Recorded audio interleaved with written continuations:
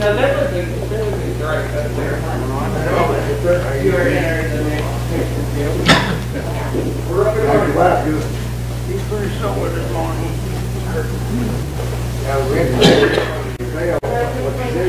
I'll do the closing prayer. I didn't got it. I'm sorry. You got it? Yeah. Okay. Have a nice day. You want to do it now? Huh? Do it after this song, before class. Oh, you want to open? Yeah. Just get it after this song. All right. The clock stopped. Good morning. Morning. You turn to, get a songbook and turn to 694. 694. To Canaan's land, I'm on my way.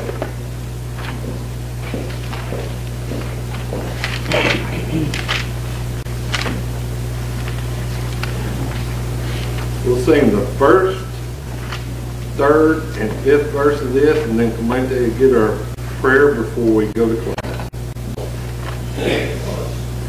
To Canaan's land I'm on my way, where the soul never died. My darkest night will turn to day, where the soul never died. No sad farewell, no tear dimmed eye, where all is love and the soul never died.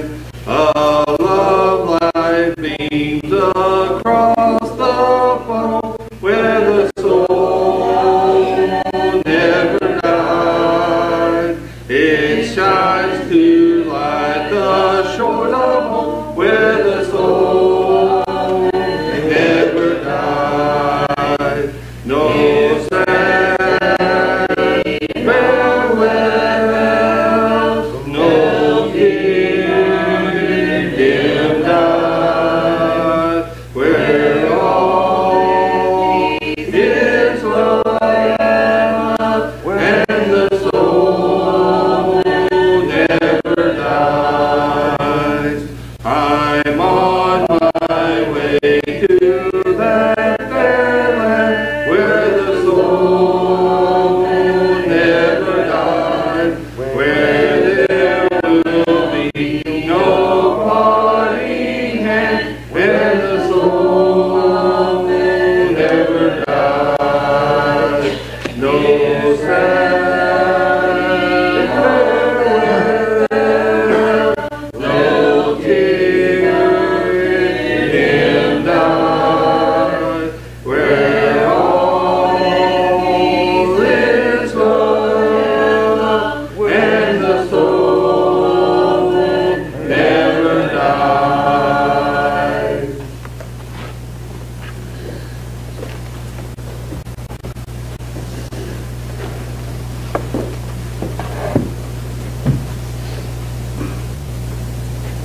Bow with me now, sir. Please. Lord, I thank you for today's stage. I thank you very much for having us here today, Lord. I appreciate that everything gets better for everybody here, Lord, that you bring them back to your church. Because they're really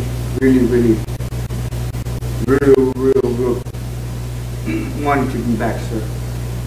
I pray, Lord, that you take care of everybody right now, that you be with them and guide them and protect them and get them back here to safely to our church. The church is one good family that we need here, Father God Almighty. This is a great church that people need to come to, Lord, to learn, to listen to the word, Lord. I thank you for this beautiful church that you gave us. I thank you for all the good blessings that you've been giving us. I thank you for the day that we need today. We need rain. I need everybody here today now, Lord. I pray now that you give these people now today, Lord, when we sit here and listen to the good words of the Lord and my dad preaching them. I'm glad that Mr. Siemens, Mrs. Steve is here and his wife. I'm glad that they're in good health today, Lord. I'm glad you looked over them, took care of them. I bless them very much and they're beautiful. They're the best things that I ever had too in my world. And Ms. Mel too. protect her, Lord. Take care of her. Be over her. Take care of her every time she's at home. Be looking after her. Look over her, Lord. Let her have anything, everything she needs, Lord, to be with that woman, because she's a good lady. Lord, be with my dad and my mom. Protect my dad. And protect everybody too, Lord. Be with my dad. That he's so good. I was thinking doing things. My mom too. Be with her. Don't let her get sick anymore, Lord. Bear her back to her health. I pray, Lord, in Jesus Christ. Amen. Amen.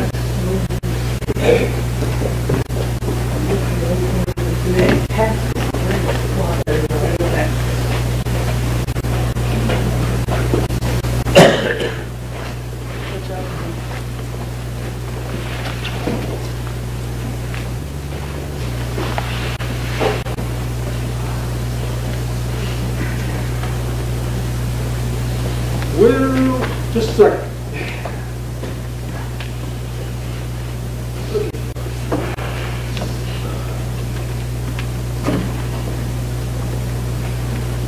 Need to find my clicker. I misplaced it. Couldn't find it for just a second. We're glad you're with us. We're in the process of studying the book of Exodus. Last week we introduced chapter number 2 as a means of refreshing. Chapter number 1, we found the Israelite people called Hebrews in the nation of Egypt. A new Pharaoh came into power, and Pharaoh is a title, it's not the name of a person. But a new Pharaoh came into power that did not know Joseph. If you recall your Bible history, Joseph was the one that was second in command of all of Egypt. During that time, he brought his family down and they resided in Egypt. But they became very populated. And so this new Pharaoh that did not know Joseph, nor did he show favoritism to the Hebrew people, enslaved them. He was concerned about their great numbers and afraid they would show alliance to the enemies. And so he made them slaves. And they stayed slaves for quite a few years. And he sent out a decree that all the little male babies would be put to death. During that time, and under that decree, Moses was born to Jochebed, and Jochebed, his mother, you recall the story, hid him in a basket in the Nile River. Moses grew up in the house of Pharaoh because Pharaoh's daughter found him floating in the basket. She took him to be her own. And through God's providence, Moses' mother became the nurse and took care of the baby as he grew up and taught him about God and his people and godly values. Acts chapter 7 gives us a commentary on this time of history. Stephen is preaching to the Jewish audience and he's reviewing the Old Testament history, and in that chapter he tells us when Moses was 40 years of age, he saw one of the Hebrews being mistreated by the Egyptians. He killed the Egyptian, thinking he was doing a favor for his Hebrew people, thinking this might be a way he could provide deliverance for them from this bondage, thinking that no one saw him. Well, the next day, he went back down amongst the people and he saw two Hebrew people arguing with one another. And he said something to them about how they were to be extradited back into Egypt, so he couldn't go there. So instead he went to Midian. A sizable journey. And so we're going to look at verse number 15 of Exodus chapter 2. And when Pharaoh heard this thing, he sought to slay Moses. That is, heard about him killing the Egyptian. But Moses fled from the face of Pharaoh and dwelt in the land of Midian, and he sat down by a well. When Moses got there, he sat down by a well. That was the watering system where people came to water their livestock and got water and such. I suppose he knew it would probably be a place of social gathering. He would meet some people. But there he sat, and when he probably felt that his plan had failed in delivering the Hebrews. Perhaps he felt that God was not with him. I mean, here is a man that lived in nobility for 40 years of his life. He was in the house of Pharaoh, having the best of the best, having the best of education, the best food, the best clothing. And now he finds himself a fugitive on the run. Could it be he felt God has abandoned me? Felt defeated? I don't know if he did or not, but I can see how he could. Because, you know, in life circumstances, oftentimes we find ourselves in that situation, don't we? Where things seem to get turned upside down. Everything seems to go wrong. This is where Moses was. But Moses was right where God wanted him. When Moses was in Egypt, when he was living in the house of Pharaoh, he was too big to carry out God's will. But out here in this desert, God changes him. 40 years he spends out here in this area of Midian. And preparing himself for what God wanted him to do. Notice, if you will, verse number 16, then we get your thoughts. Now the priest of Midian had 7 daughters, and they came and drew water and filled the troughs to water their father's flock. The priest of Midian. Who were these Midianites? Let me talk to memory just a little bit. Moses was a descendant of Abraham. Down through Abraham, Isaac, Jacob, Joseph, and down through that lineage. But when Sarah, the wife of Abraham, died, Abraham remarried. Genesis chapter number 25. He married a woman named Keturah. And Keturah had several boys, one of which was Midian. These people were descendants of Abraham, just as was Joseph. But they came down through the lineage of Keturah rather than Sarah. But they were distant cousins. Growing up under the influence of Abraham, most likely they too believed in God. Most likely they were worshiping God in a right way. This father of these girls, he was a priest, and he was carrying on the worship activities. He would accept the gifts of the people and provide them in worship as priests would do. And so there's a link there, biologically, between these two families. And the shepherds came and drove them away, but Moses stood up to help them and watered their flock. While Moses was there and these girls showed up, verse number 17, some other shepherds came, run the women away. Moses came to their defense.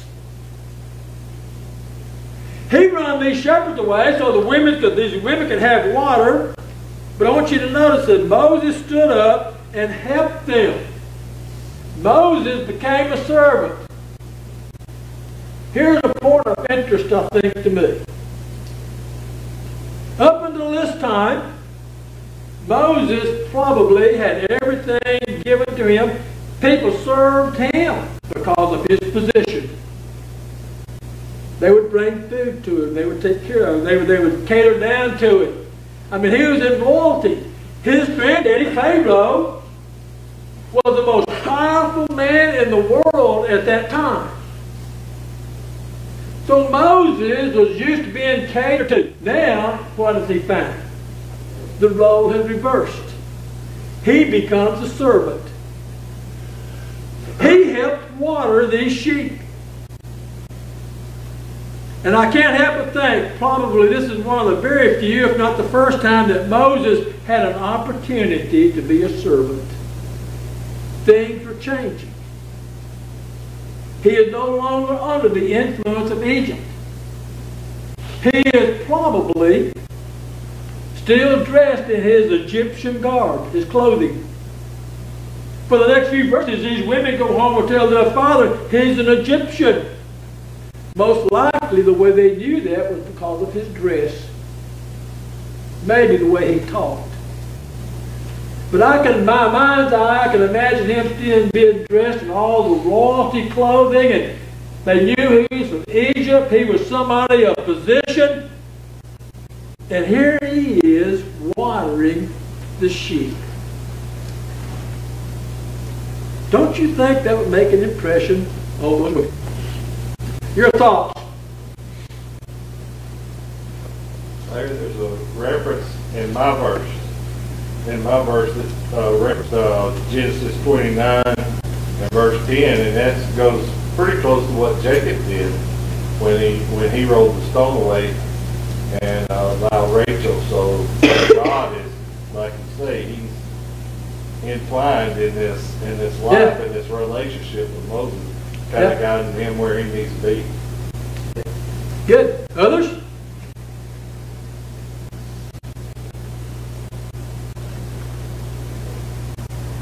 Well, I never thought of that. Reading this, I'd never thought of it being him dressed as a priest. Well, it doesn't say so. I mean, he was more than likely. He left in a hurry. So, I mean, they knew. I mean, they knew he was Egyptian. They knew he was an Egyptian. How are they going to know that? Either by the way he talked, the way he was dressed. And I'm thinking he's probably dressed, maybe both. And to know that that's a connection to Abraham too. I mean, I never knew that. There's a link there. Yeah, the link. There's a link there. Verse number 18. After the incidents at the well, the women go back to their father and tell him what had taken place. So it says that when they came to Reuel, their father, he said, "How is it that you have come so soon today?" And they said, "An Egyptian delivered us out of the hands of the shepherds, and also drew water enough for us and watered the flock." Reuel, King James Version, some use the word Regul. He also has another name, chapter 3, he's called Jethro. So there's 2 or 3 words here that can be used to describe this priest of the Midian, the father of these daughters. But they gave a report on what had happened. Moses was able to save these daughters. He was surprised that they got back so quickly. Apparently on a normal day it would take them longer than that.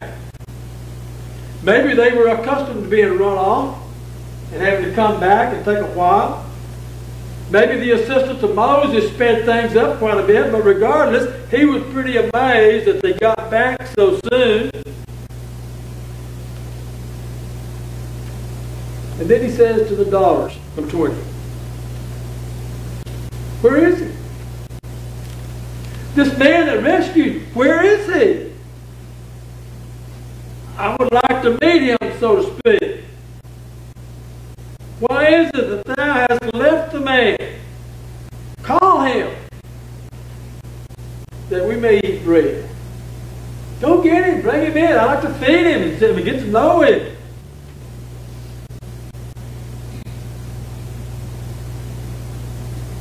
So they do. And Moses was content to dwell with the men. Apparently a lot of things happened between verse 20 and verse 21. Quite a bit of time elapsed. They went and got him, and then it says, and he gave Moses Zipporah, his daughter. That idea of giving his daughter, they were married. So time, it seems to me, elapsed. They got to know the family, got to know the women, got to know this one particular woman. Jethro gave his approval for them to marry, and they became married. And they had a child. And this child's name is Gershom. So the end of verse 22, she bare him a son and called his name Gershom, for he said, I have been a stranger in a strange land. Zipporah means a small bird. That's what the word means. A small bird. We've got bird feeders in our backyard, and this time of year especially, I've been noticing a lot of birds coming in. They're little bitty birds. Every once in a while a blue-jay will come in and run away. They're little bitty birds. But they're so entertaining to me. They're pretty, colorful. Zipporah, small bird. Then you have Gershom. The name Gershom means a stranger, or the idea of someone who doesn't stay, or someone that's staying in a far country. So the end of verse number 22, they call his name Gershom, for he said, I have been a stranger in a strange land. That's what Moses described himself.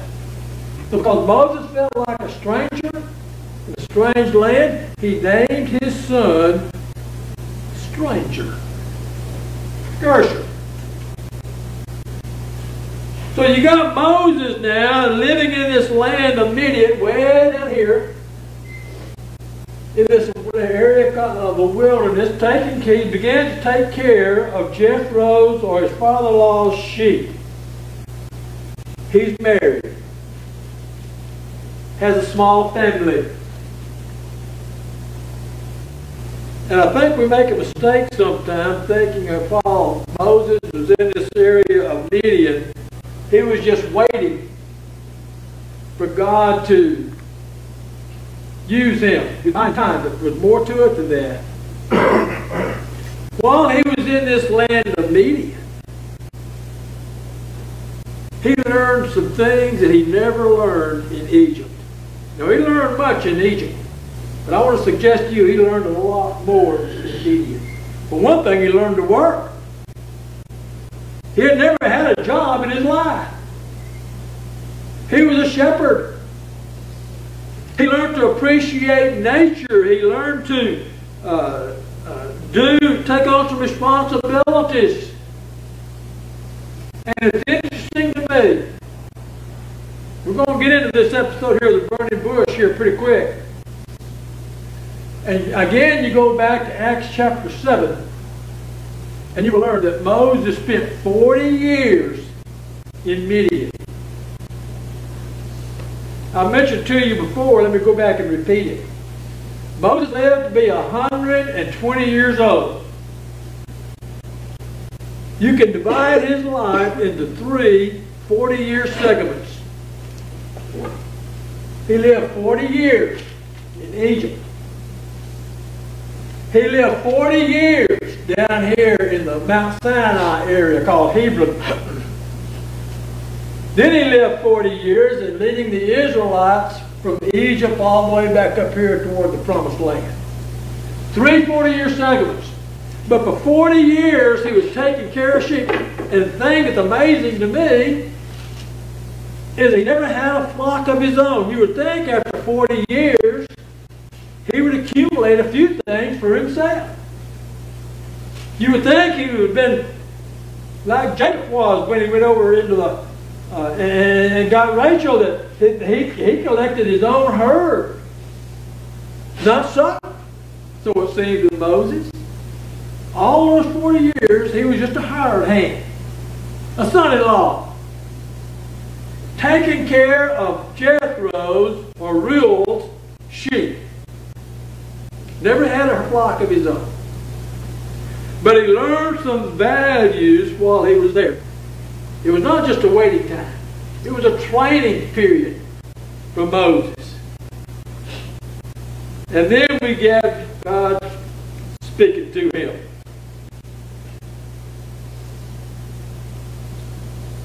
Before we go to verses 23 to 25, your thoughts. I have no idea what time it is. The clock says 10 minutes past 8. So you just, I'm telling how long we'll be here It's today. 10:24. It's 10:24. All right. I asked Chris to flag me here when about 20 minutes till time, so we got it covered. Yes, ma'am. You know, we grow out of that adversity, and this is a foreshadowing, at least to me, that he's going to have a huge job when you think about how the children of Israel, first Pharaoh and then the children of Israel, tested his patience, his faith, his everything that he had. Even his brother is in on the golden calf, you know, down there. And unless we learn and are in an uncomfortable, all growth causes pain of some kind. And especially to come from royalty, where I don't know any royal people, but I've heard that they are pretty dismissive to the common people. You know, they're servant people to them. And he must have had a mindset like that when he lived in the palace. You would think? Yes, you would assume. And then to go and shepherd these flocks, which is basically what he was going to do with humans, is shepherd. Being a teacher, it's amazing how much I learned to work with kids by milking cows for years. It's kind of amazing, the relationships, and you have to build some relationships and learn some skills to lead a flock or a herd or a group of people. And he had the Lord's help all the way, but he also had to learn those rudimentary skills of leadership. And he learned all that in this desert. He did, yes. And so I Good just point. see this as a foreshadowing of things to come. Also, during this 40-year time, I've alluded to it, but I want to go back and mention it for emphasis. He's probably learning about God. Because this family had the same biblical roots that his family had. So he's probably learning a little about worship, a little bit about who God is, a little bit about prayer, a little bit, you know, he's in an environment to train him spiritually. He didn't have that in Egypt outside his mother. But now he's in that environment and he is preparing himself. Heath, do you have something? Yeah, I'm looking at the map in my Bible, and you said Midian is showing it over there across the Gulf. But Yeah, you it's say sort some of the region of meeting at this time sort of covered. Yeah, and there's some on the other side of that Gulf too. That's kind of Midian. Yeah. What I'm looking at is the route, the Exodus route, and it's kind of he's here now, but he was up there in Egypt. It's kind of a scouting. What you're going to find He ends up a little bit later, that Gulf. what you're going to find when he leads the children of Egypt out of children of Israel out of Egypt, they come and they spend a lot of time right here. Mount Sinai, that's where he got the 10 Commandments. I mean, when he leads these people down to get to the Promised Land, they leave Egypt. They don't go straight up here. They come down this way and they hang around here for quite a while.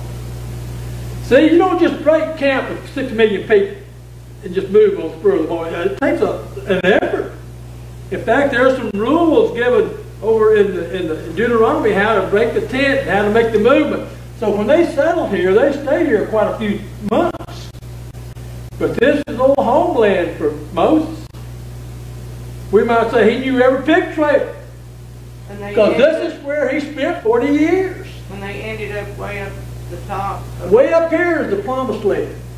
That's where they... And that's all desert or desert block. This is where they go into the land of Canaan.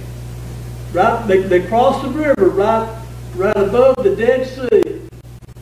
come in and conquer that area. But they wandered in this wilderness 40 years.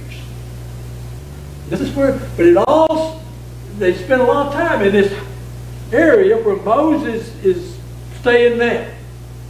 So, and we see it as desert, like you're saying, but they live around these watering systems. I was just listening just a modern podcast this morning talking about duck and stuff, and those people that have river systems and lakes and ponds and stuff, and that moist soil, they can plant the stuff they need to get. Chris Warren, that's where people has spent a lot of time over there in the military in that area. And we was talking about this the other day, and he was commenting now they have some irrigation systems. Well, there's irrigation that's very, very plush, grows very fertile land. You got that sediment that moves around and stuff, and it's good soil, and it's good farming, and that's where people congregate around rivers and water systems. All right. And it came to pass in the process of time, number 23, that process of time was 40 years. That process of time that the king of Egypt died, the Pharaoh. The Pharaoh that wanted to take Moses' life. Now when he dies, things change. Moses now has the liberty to go back into Egypt. Prior to, he was a wanted man, but apparently when he dies, all that changed. And the children of Israel sang by reason of bondage, and they cried, and their cry came up to God by reason of bondage. They called on God. I imagine when a new Pharaoh come onto the scene, those slaves probably thought maybe things are going to get better. Maybe things are going to change. Not so. Things didn't get any better, so they continued to cry. In verse number 24 tells us God heard their cry. And God remembered their bondage. And God remembered the promise that He had given to Abraham and to Isaac and to Jacob. And He remembered how He told Abraham, now people are going to be taken away into bondage for 400 years, but then they will be allowed to return back to the homeland.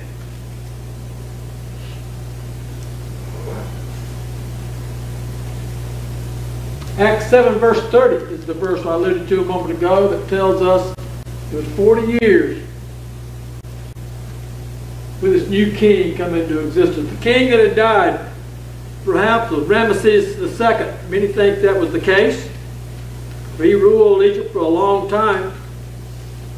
But now it's safe for Moses to return.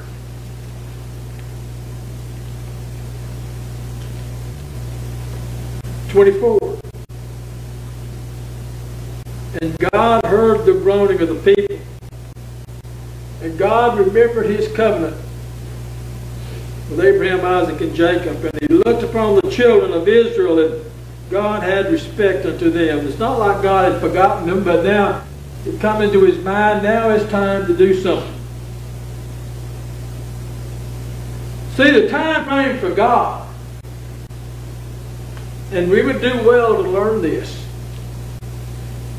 is not necessarily our schedule. No doubt there's people, the Egyptian slaves that were in bondage was wondering, where's God in all this? And many of them went to their graves without ever seeing the fulfillment of God's deliverance for them. And we have those similar situations. We have the promise that one day Jesus is going to come again, right? And there's many people going to their graves and say, when is that going to happen? Has God forgotten us? No, He hasn't. God's schedule and our schedule is not one and the same. But now it's time. 400 years they had been down there in slavery or in Egypt. But God cared about their situation. He had made a promise many years ago to Abraham. He's going to fulfill that promise. And so He has Moses. to be a key player in this deliverance. And that takes us to chapter 3. Okay? Chapter 3. Familiar story to most of us, but maybe there's a few little details there that we can bring out that might help us. Verse number 1, and Moses kept the flock of Jethro, his father-in-law. Most of the time, father-in-law is called Jethro rather than Reuel. But Moses kept the flock of Jethro, his father-in-law, the priest of Midian. And he led the flock on the backside of the desert and came to a mountain of God, even the Mount Horeb. Mount Horeb is also translated Mount Sinai. Sinai is a range of mountains. Remember when the ark landed on Mount Ararat? Ararat is a mountain range. It could be a lot of mountains within a mountain range. Sinai is sort of describing a mountain range. Horeb is a mountain in that range and often is referred to as Mount Sinai. But that's where he was, taking care of his sheep up in this mountain. And the angel of the Lord appeared to him in a flame out in the midst of a bush, the burning bush. And we'll get into that next week. We've got about 3 minutes. Final thoughts from you. Yes, sir. Some of my notations, I find it interesting. Jethro, correct? Yeah. That's right. Yeah. Was the title. It meant like excellency. And Raul Is his name. Jethro probably has reference to the priestly title, a professional name, if you will. And that's what the notations like your excellency. And Raul meant friend of God. So he winds up in this situation in being taught by godly men, man. Yep. Isn't that wow? You can see God's providence in all this. We can look back and see how God worked all this stuff out. But on a day-to-day basis, they didn't see that. It was just routine for them. And our lives are the same way, Steve. We can look out and we can see later, look back in the past, we can see how God worked things out. Yes, ma'am. You know, what I see is when we pray and ask something for God, we almost want it immediately, at least within that week. And they waited 40, Doesn't always work that way. 40 years, 400 years. Wow. There's a bunch of these people that were crying out for deliverance that died and never saw the fulfillment of that deliverance. We wanted almost, I mean, the Abraham's group would say we were being petty by thinking God should answer us in a day or 2 days or a week. I mean, they waited 450 years. You know, they were in bondage 400 years there. To know what freedom meant had to have been handed down from mouth, word of mouth. Yeah. You know, after 400 years, you got nobody alive there that ever was free. They never. You got a generation of people that never knew anything but bondage. All they ever knew was slavery. And this caused them problems out here in the wilderness.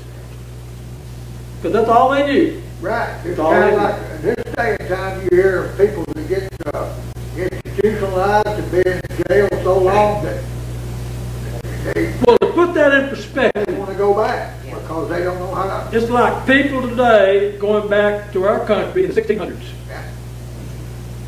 Nobody living today that lived in the 1600s or is that lifestyle. Right. We know nothing about that kind of life. So these people knew nothing about freedoms prior to being slavery.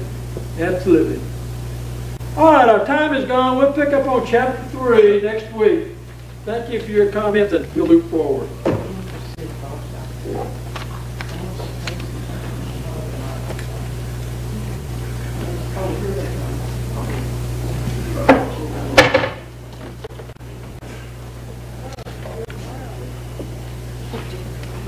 tell you what, come the end of the day, in the morning, we're about